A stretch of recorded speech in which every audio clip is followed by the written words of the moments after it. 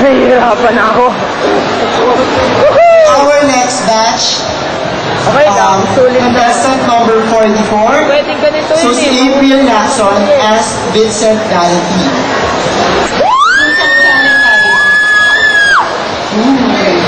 Ako lang atapan niya.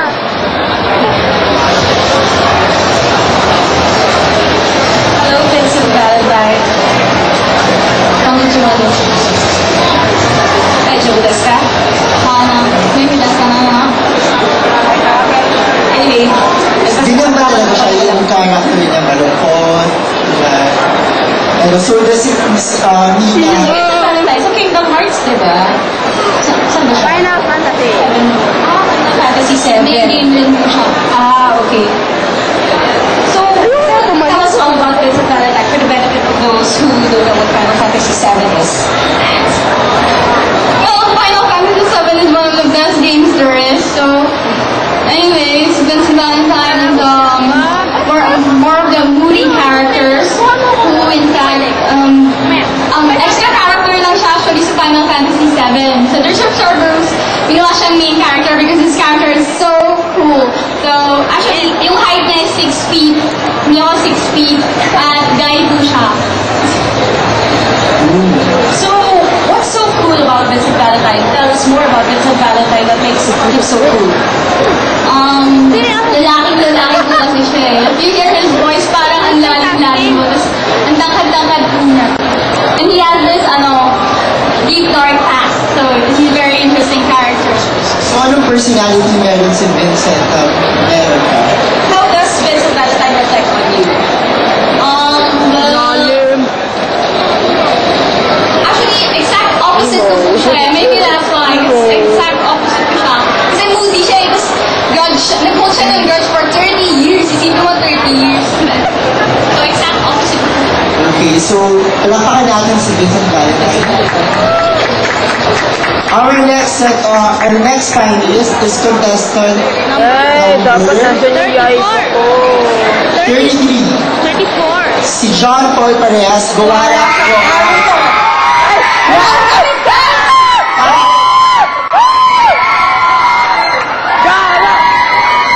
May gusto ka muna sabihin sa mga fans mo. Go, JP! Ano ka sa fans mo? Wala.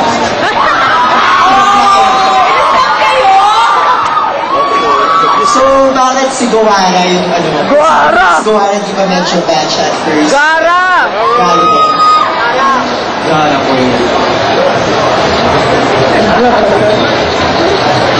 Ano ba si Guara? Gala po ay may kapangyarihan na kontrolin ng mga sand. Special di ba sa yung sand or what? Bakit? Since ang characteristic ni Gala is sand, bakit special sa yung sand? Or is there something special sa iyo about sa sand? Kasi mahilig ako sa beach.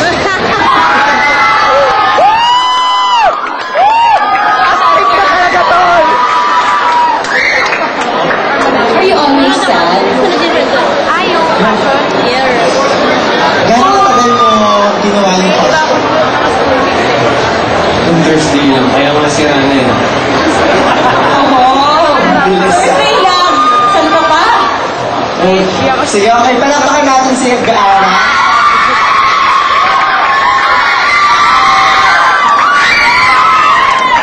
Okay, our next finalist is contestant number 34. Si Jaylene Vicentia's Japanese school girl. Girl! Japanese school, guys! Japanese school, guys! Hello! Hi! Talagang school girl. Hi! Ano yung character yung Japanese? From what anime or from what? Okay, sorry. Actually, wala siyang anime. Kahit ano anime? Parang, yun. So, napaka-general na hindi lumalabas with other anime. I mean, most of our anime. Actually, it's not all. Because they mostly revolve around school, parang teens, na nag-aaral pa. So, ano yung personality ng Japanese school doll? Bakit yun ang pinili mo tayo? Kasi, I'm kind of perky sometimes. And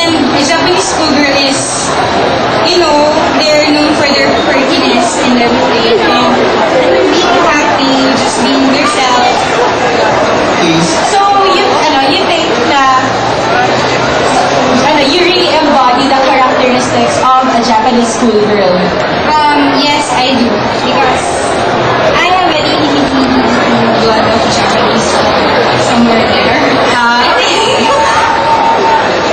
Palakpakan natin si Japanese school guy. School guy! Gal! Next JL! finalist. Ay! Ayun!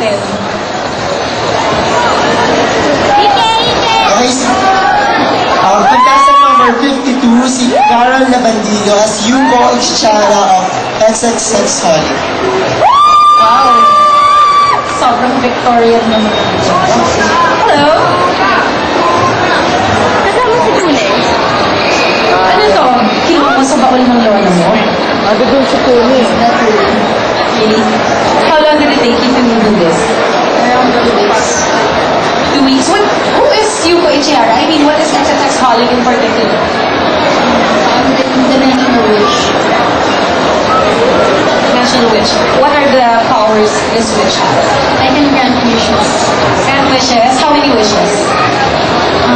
No matter how many. No matter how many.